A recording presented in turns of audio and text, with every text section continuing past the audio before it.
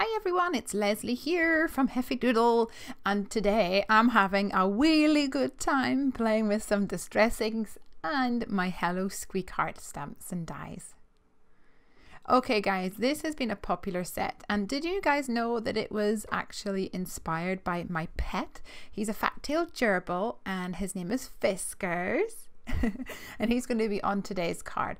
We're going to use him, the wheel and the water bottle, and we're also going to be using the Heffy Doodle Stitched strips of ease, and I'm going to pair that up with a Lawn Fawn border die.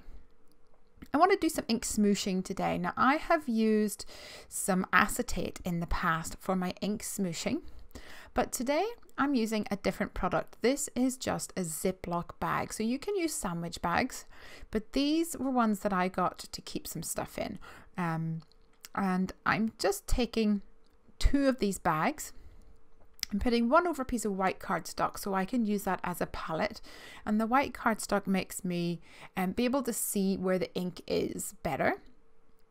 And I'll rub my distress inks onto the plastic bag, and then take another bag, scrunch it up, tap it onto the ink, pick it up and move it over to my project. Now I've done this before with acetate, like I said, but what I found with the acetate is that you get a lot of traveling with your color. And with this technique, using the Ziploc bag is more pliable, it's a lot softer, you can scrunch it up a lot easier. And because of that, I think the results is actually a lot more organic. So what I've done is I've done one layer and I've dried it after I have done the first layer. And I think that's a real trick to this technique. If you don't dry the layers, then you won't get, well, that layered effect. What will happen is your colors will bleed into one another, which is fine if that's what you want, but it's a lot easier to create a muddy mess if you do it that way. So I've done 2 smooshes with my first colour, which is my mustard seed distress ink, and I'll use a brush to pick up some of that excess ink and splatter it onto my project just to add a bit more variety in the sizes of the splatters. Next up, I'm moving on to my mid-tone, which is dried marigold, I think. I'll smoosh it with some clean water and do exactly the same thing. Now the important thing here, like I said, is to make sure that your project is dry, and I like to hold mine up to the light and sort of twist it around and make sure that there's no shininess, and that will mean that it's actually dry. So for this one, I'm smooshing my bag before I pick up the ink, and then I can kind of pull the bag out a bit, which means that I get a lot more coverage on my card. So I get less splatters concentrated in the middle, and because the bag is see-through, you can actually turn the bag around and get your splatters to go exactly where you want them to be. Now, I always keep a packet of baby wipes close by so that I can wipe up any messes, because let's face it, in the craft room it gets a bit messy sometimes.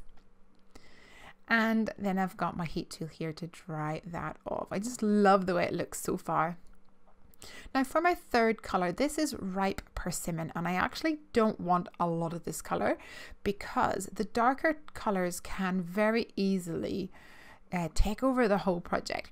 So I'm actually going to splatter it first of all with my brush, and I will pick up a larger amount of the ink with my paintbrush and sort of tap off larger droplets, and then very carefully I'll pick up a little bit of this ripe persimmon and gently tap it onto my project. So once again, the good thing with this pliable bag is that you can actually just sort of boop, like press it down and lift it up straight away, so you get a really light impression, or you can push it down for more coverage.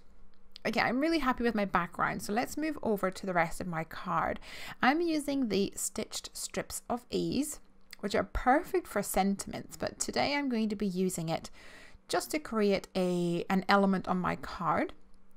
And I love that this creates a perfectly straight line with some stitching on it.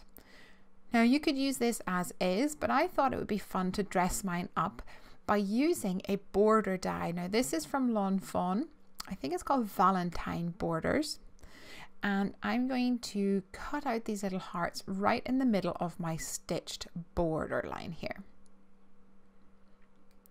And this is going to act as a way, this strip is going to be almost like an anchoring point for my little critters and the other elements that I'm going to stamp and add onto my card. So here we go, we've got Fiskars, the gerbil, a wheel and the water bottle. And I'm going to colour these guys in with my Copic markers today. So I'll add some BG10 to the water bottle, and I'll bring in some of that yellowy tones to the sort of plastic part of my water bottle. And instead of colouring him like a gerbil, I thought I would go more like a hamster. And do you guys notice that there's actually separate tail stamp images, which you can add if you want it to be a mouse or a rat or whatever, or you can leave it off if you want it to be a hamster, which is what I'm doing today. For my wheel, I'm going to colour it red, so I'm still keeping with those warm tones, and I'll blend my red out with a little pink, which is R05, I believe. And with these reds, they do bleed a little bit. So I like to come in with my white gel pen and just go over that border line, and that helps hide any little bleed marks that happens. So now I've got a top folding note card here, and I'll add some adhesive to it with my glue runner and then figure out which way I want my panel to be, because I could turn it around different ways, but I like it like this. And I'll stick this down, and then I can adhere the rest of my elements. I want my strip with my hearts on it to be raised up with some dimension. So I've taken some foam tape and I've temporarily placed it onto some sticker backer paper here, like a wax paper, and then used my craft knife to cut it into thin, skinny strips and laid them on either side of the hearts on the back of this panel. Now I can stick it to my card and trim off the edge like this, and I have a nice dimensional element. And I love the way you can see the hearts, see the ink through the hearts. I think it's really fun. So my little water bottle is going to go over here, and then for the wheel, I'm going to layer it onto my heart section, but it will overlap the rest of the card. So I'm going to need a little tiny bit of foam at the top here so I can stick this down in place, and I'm making sure there's enough room for my little critter to go on the right hand side of that, and he will actually be raised up a little bit higher, so he is the most forefront element on my card. Now in my Hello Squeakheart stamp set there is a sunflower seed, and let me tell you, Fiskars loves his sunflower seeds. He will dig them out of his bowl and eat them first, and they're gone in like 2 seconds.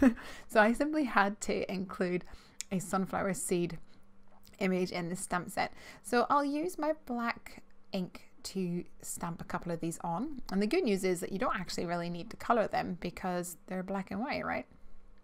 So I've done a few of these on here, and I'm going to also add one that I have stamped on a piece of card and cut out using the die, and I'll add this just here on the wheel just to bring a bit more of those seeds to the forefront. Now in the stamp set there's lots of puns. You know we love our puns at Heffy Doodle, and there's a stamp that says have a really great day. So I'll use my Misty to line that up and then double stamp that on the front here to get a nice bold black image. And that's it, you guys. I hope you all have a really great day too. Don't forget to check out Hello Squeakheart over at the Heffy Doodle store and the other goodies and things that we have over there.